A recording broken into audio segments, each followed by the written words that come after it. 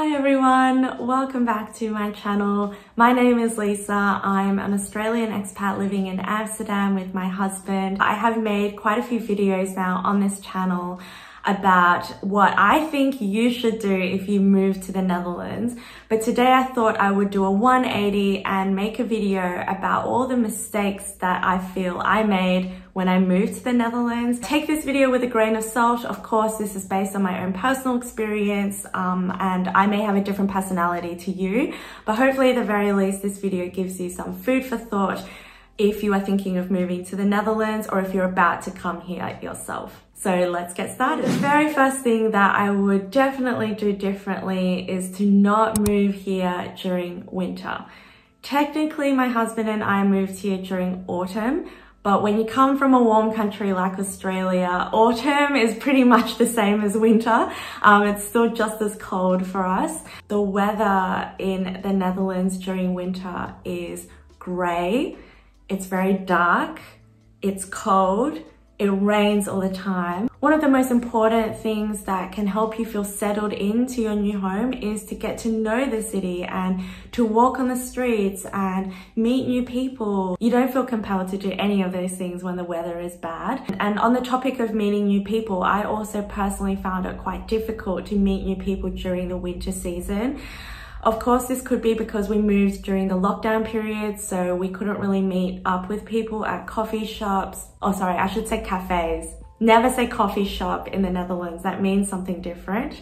Google that if you don't know what I mean. But I do also feel like because it's so cold and so rainy outdoors, people generally do seem to want to stay indoors and spend that season with their close friends and family. And of course, if you're a new expat, then it can be very difficult to break into that pre-existing social circle. The other reason why we also found it a little bit difficult when we first moved here was that we were here alone for Christmas and New Year's. So of course those days are typically days that you would spend with your family, with your close friends. And when you spend it alone in a completely foreign country where you don't know anybody, it can be a little bit isolating. I'm an introvert and I would say that yes, it was a little bit lonely last year because my husband and I didn't know anyone and we just spent those 2 days on our own. If you know those days are special to you and you really have to move here during winter for whatever reason, then I would really encourage you to try and come after December. If I could do it all over again, I would probably move here during spring or even during the summertime. The country completely changes during those seasons. It just completely comes back to life. You've got the sun, so you're getting vitamin D, which means you're going to be feeling a lot happier. There's going to be leaves on the trees. The sky's going to be blue. There's going to be petals on the flowers. You know, it's just like a nice time to come to the country, and you're going to get the best first impression of the Netherlands if you come during those seasons. The days are longer, so you can get more done. You feel more compelled to leave the house and explore your neighborhood, explore the city, go traveling. It's just such a lovely period. Having gone through now our very first spring and summer in Amsterdam, I would say that it just makes winter all the more bearable because you know what is around the corner. You know what to look forward to after winter is over. The second mistake that I made when I moved to the Netherlands is that I didn't try to get a job before I moved here in order to qualify for the 30% ruling. So for those who don't know, the 30% ruling is a tax exemption for highly skilled migrants or employees who are hired from abroad to work in the Netherlands, and under this tax exemption, the employer will pay 30% of your salary as a tax-free allowance. Essentially, this tax allowance is a compensation for all the additional expenses that you are likely to incur as an expat who is moving abroad and having to start from the beginning again. The main conditions of the 30% ruling are that A, you have to be recruited from abroad, and B, you can't have resided within 150 kilometers of the Dutch border. I guess if I really had to come up with a reason for why I did not try hard enough to get a job from abroad, it's just that our move to the Netherlands kind of happened a little bit quickly. But knowing how much of a financial impact the 30% ruling can have on your overall income, it makes me just wish that I prioritize that a little bit more. The 30% ruling, that's a long-term benefit that lasts for 5 years. Because I now have already come to the Netherlands, I will never be able to qualify for the 30% ruling. So it's an irreversible mistake or regret. So my tip for you would be that if you are planning to come to the Netherlands, then try to start your job search early. Try to get hired from abroad, especially if you are already working in a very highly skilled or highly sought after sector like engineering or software engineering, in tech, product management, marketing, finance, law, all those very kind of highly skilled sectors, because you'll most likely be eligible for it. Also, if you are more of a visual person and you want to see how much the 30% ruling will influence or positively impact your overall income, I would recommend that you go to the website thetax.nl, and on that website you can check a box on the side that says 30% ruling, and that will give you an idea of how much additional income that you will receive in hand if you qualify for the 30% ruling. That kind of really drives my point here. The third mistake that I made was that I brought way too many summery clothes than I needed to. The average temperature in summer in the Netherlands is between 20 to 25 degrees Celsius, which is not warm at all, at least by my standards. And I already thought that I was being quite sensible with the clothes that I packed, because I knew that it wouldn't be as hot as in Australia. But I fully expected that I would have the opportunity to wear all the beautiful dresses and skirts that I brought over. They were so colorful and summery, and I barely wore any of them. I was still wearing my jeans, I was still wearing sweaters. I occasionally would break out in a t-shirt and shorts, but almost always by nighttime, I would have to put a jacket on. In the Netherlands, it's quite windy, which I think is what also makes it a little bit cooler than it should be, or than that you think it would be. The Netherlands is a super windy country because it's right next to the sea, and also because it's one of the flattest countries in the world. So there are literally no obstacles for the wind. You want to be wearing things that you can easily take off and put back on with ease. So I'm thinking jackets, sweaters, only bring your pants. I barely wore shorts. Since we are on the topic of clothes, I think we should also talk about your shoes. And that was another mistake that I made. I would advise you to think very carefully about the shoes that you bring to the Netherlands. Firstly, let's talk about heels.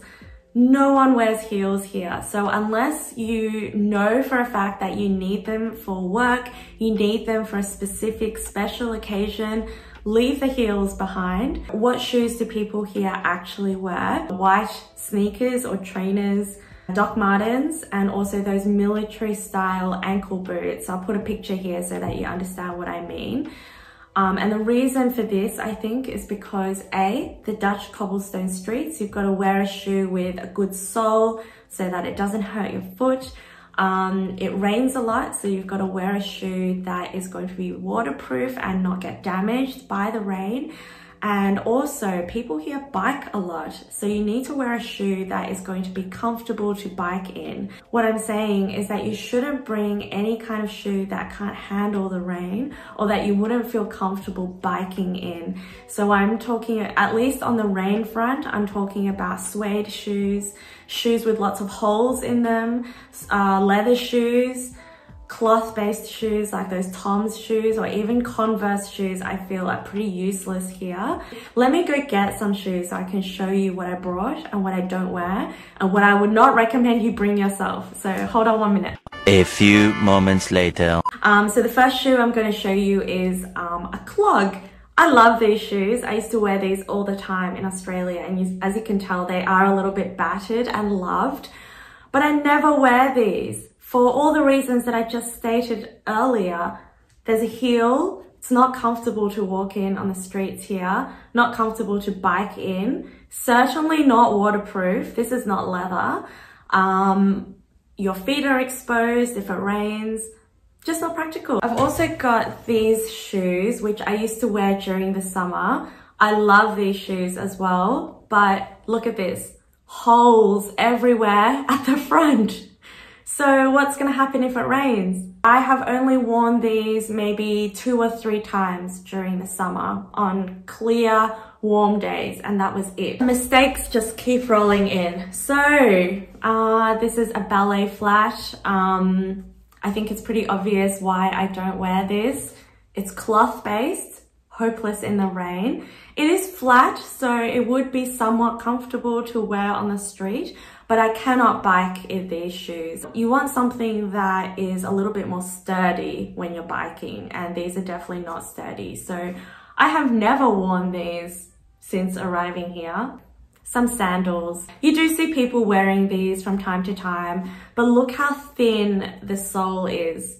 You're going to feel every single stone on the street if you wore these shoes. And one more shoe. So this is kind of a military style ankle boot, you could say.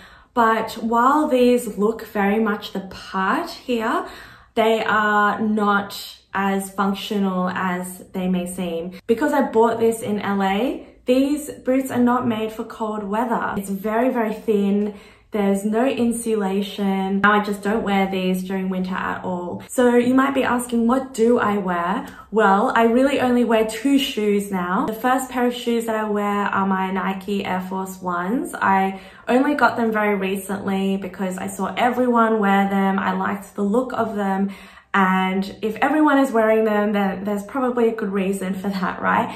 And yeah, they're very, very comfortable. They hold up really well in rain. They are warm, they look nice, they're casual, they go well with every outfit. The second pair of shoes that I recently also purchased and that I plan to just wear for the rest of my time in the Netherlands are my Doc Marten Chelsea boots. Here they are. I know Doc Martens isn't really everyone's style, but I purposely chose this style because it's a little bit more mature. You can't immediately tell that these are Doc Martens because the stitching around the sole is not the signature Doc Marten yellow stitching.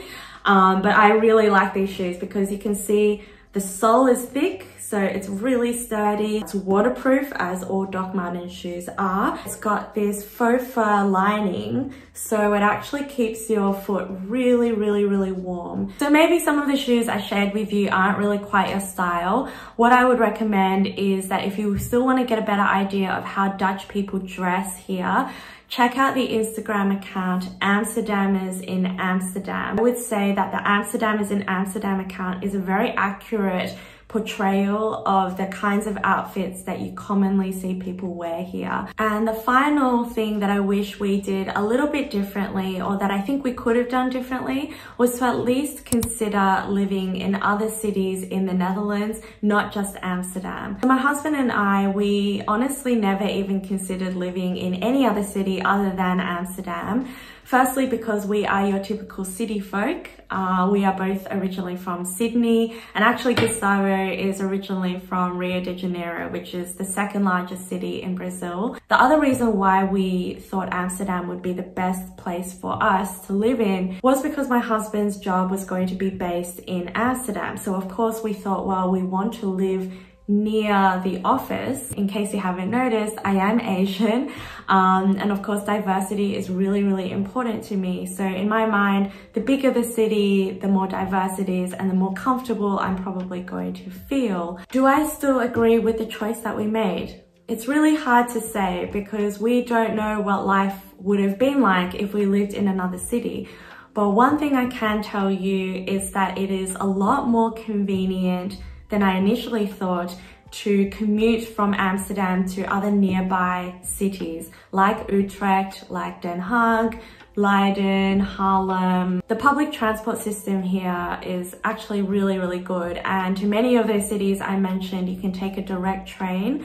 To Utrecht, for example, it's less than an hour train ride away. Most employers will pay for your transportation costs to and from the office. Unsurprisingly, even though my office is based in Amsterdam, many of my colleagues, especially the Dutch colleagues, they don't live in Amsterdam. They live in other neighboring cities and they either drive or they take the train there. And my workplace covers all those transportation costs for them. Living in Amsterdam also may not save you that much time in your commute. So for me personally, it takes me about 45 minutes door to door from my home to my office.